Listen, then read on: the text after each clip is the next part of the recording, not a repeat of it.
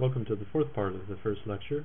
This is the motion of the sphere on a fixed radius, say Earth. If we have a vehicle moving directly south on a spherical Earth with constant velocity v0 relative to the Earth, let's try to find the absolute or the total acceleration of the vehicle using spherical coordinates.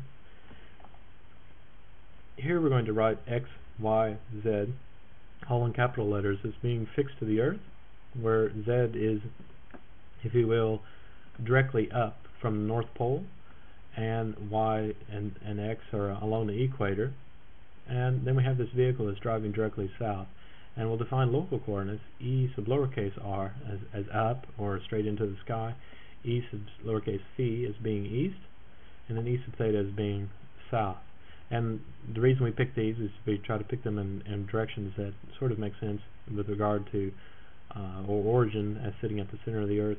And then also we want to make sure we have a right-handed coordinate system so we can use everything that we've derived up to this point. So we know that the radius of the Earth is about 6,300 kilometers. Its rotation rate, well, it's this in revolutions per second. In other words, 1 revolution per day, right? And then we can find what the theta dot is, because theta dot represents the velocity of the vehicle, v sub naught, divided by the radius of the Earth, and that also happens to be a constant, so that's what we know. So we know that theta double dot, since theta dot's a constant, that's going to be equal to 0. Phi dot, the acceleration, the rotation of the Earth isn't changing; it's a constant rate, so that's the acceleration here. Angular acceleration is equal to 0, and then the vehicle is staying on the Earth, so it's not moving into the air or into the ground. So r double dot is equal to r dot. Those are both equal to 0. And so then if we substitute all of this into our acceleration, which is in spherical coordinates as given here, we'd end up with this rather long equation that we can simplify out a bit, right? As shown here, v0 squared divided by r sub e, okay, and with re phi dot squared sine squared theta minus re phi dot squared sine theta cosine theta e sub theta plus 2 phi dot v0 cosine theta e sub phi. Okay, so notice that acceleration on the truck itself as it's moving south is actually not 0 in every direction. You'd expect an acceleration in maybe in the radial direction. In other words, as the truck is driving, you know, it's going along a curved Earth, so there is a bit of acceleration downwards towards the center of the Earth. But then also there is these two other forces due to Coriolis effects that are occurring, and that's due to the rotation of the Earth. As the truck, notice that they're fairly small due to phi dot and phi dot times v0, but as the vehicle, the truck itself, moves faster, these effects become more prominent. That's why when you're shooting maybe a missile off or something, then the Coriolis effects can become quite large. We can mix coordinate systems as well. It's convenient to mix and match of unit vectors in particular, and the coordinate systems that we might normally associate with them, just to suit our own desires. For example, we have e sub n along this direction, e sub theta along that direction, e sub r, and e sub t, and we'll have many occasions where we just write everything kind of willy-nilly as we please. Okay, and we'll really talk more about this in the next lecture. Okay, so, but this is an important aspect of things. If you're not used to it, it's something to give some thought to. Newtonian mechanics. Newtonian, we have seen all this before. An object represented by a point with mass equal to the object m. You have a sum of forces on the particle given by vector f, and then you have linear momentum is defined by p, which is m times the velocity of the point v, and these are vectors again. And Newton's laws say that if f is equal to 0, the velocity remains constant. So if there are no forces on the particle, the forces remain constant. Newton's second law says that the time derivative of that momentum is equal to the sum of the forces on the particle. And then the third law, when we have multiple particles, which we'll be going over in a few lectures later, if Fij is the force on the particle I exerted by particle j, then we have an equal and opposite force on particle I exerted by particle I. So that's all I wanted to say about Newtonian mechanics. If you don't remember this stuff, then please give some of this a think and be ready for it when we cover this a bit later on. Degrees of freedom and constraints. One particle in 3D is 3 degrees of freedom. It can move along, say, x, y, or z direction, or r, phi, and z, or r, phi, and theta. If you restrict it to, say, sliding on a wire, it can move along that wire, but not perpendicular to the wire in either of two directions, so that it's reduced to 1 degree of freedom. And in general, what you can say then is the degrees of freedom of one particle is equal to the number of coordinates you have in your system minus the number of constraints. So, for example, sliding on a wire, we have two constraints in two perpendicular directions that restrict the motion of the particle along the wire, and we leave one unrestricted, the motion of that particle along the wire itself. Impulse and momentum. Newton's second law is equal to the force. The force is equal to the rate change in the momentum with respect to time. If you integrate that over time, they end up with this impulse from T1 to T2 of the force applied as it goes over time, and that's equal to the rate change in the momentum over that same amount of time. It's given here at the right hand side. And as we reduce the amount of time that we're talking about, then we end up being able to write that just if we have an impulse, a very short force applied like a hammer blow, the actual, it should be equals here, sorry. Okay. The actual, what ends up happening is that we end up with a change in velocity of the particle as given here, just as it was before minus what it was afterwards. Okay. So we'll talk more about this later on as well, but the concepts of impulse and momentum I hope you've seen before. If we talk about angular momentum, then we're talking about position and velocity of the particle about a particular point. For the moment we'll say O, and then it might be the position is R and the velocity is V. Those are both vectors. The angular momentum of a particle about point O, that's given by cap H. That's R cross mv. Okay. And notice angular momentum is a vector itself. And the moment of linear momentum, mv about O. Okay, sometimes it's called that. And we say that the time derivative of this angular momentum, okay, about O, notice that we use a subscript here, O, because if we change the point to some other point, we change the definition of the angular momentum, because we change our definition of R. So, if we take the time derivative of this h of O, we take the time derivative of the right-hand side as well, and that's time derivative of R cross mv. In other words, that's V cross mv plus R cross ma. Well, this m is just a scalar, so this ends up just being m times V cross V, that's equal to 0. R cross ma. Notice that this turns out to be F by Newton's second law. In other words, R cross F. So the time derivative of the angular momentum is equal to the sum of the applied moments on this particle about the same point.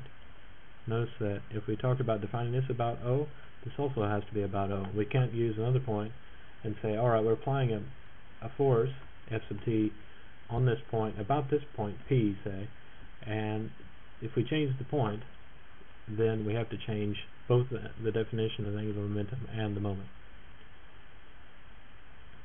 Alright, working energy. Well, we have a lot of occasion to talk about this. Kinetic energy is equal to 1/2 m r dot r dot. So 1/2 m times the velocity dot product with itself. It is never ever 1/2 mv squared with v as the scalar. You get yourself in mucho trouble using this. As a particle moves by dr, the forces on it do work dw f dot dr. In other words, if we write the acceleration in ma dot dr, then we can end up saying that that's 1/2 m v dot v is equal to dt, and that gives us our kinetic energy. And as a consequence, by integrating both sides here, we can end up working out the work energy theorem. The kinetic energy we have at, say, point 2, time 2, is equal to the kinetic energy at time 1, plus the work that has been done on the particle from time 1 to time 2. So the kinetic energy we have at some point is the kinetic energy that we had before, plus the work that was done to get it to this new point. Conservative forces. Work by these forces does not depend on the path taken. So in other words, it's a perfect differential. Alright, so if you take a circular path for a particular point and where you have only conservative forces applied, then let's say the conservative forces are F here, and as you make a closed path, that integral has to be equal to 0, so there's no work done if it goes back to the same point that it was before. We can represent a conservative force by potential function V, such that V at R is equal to the minus R to R, lowercase r, or R sub cap R, such a way that it's the force times this displacement, okay, where we are using a datum. Gravity, for example, is a conservative force, and this V we could write as a potential as G lowercase m1 cap m2 divided by R with a minus sign. Strain energy is another popular conservative force, and we can write V as shown here, where you have the stress and the strain. So if you have conservative force in your system, then del cross F is equal to 0, so in other words, in this F is equal to minus del V R. So we're able to write what the actual force itself is as a vector, in vector form, as the product del of this original potential definition V. Del cross F, if that's equal to 0, then F is conservative. This is a good check for this kind of behavior. You can check if F is conservative or not very quickly this way.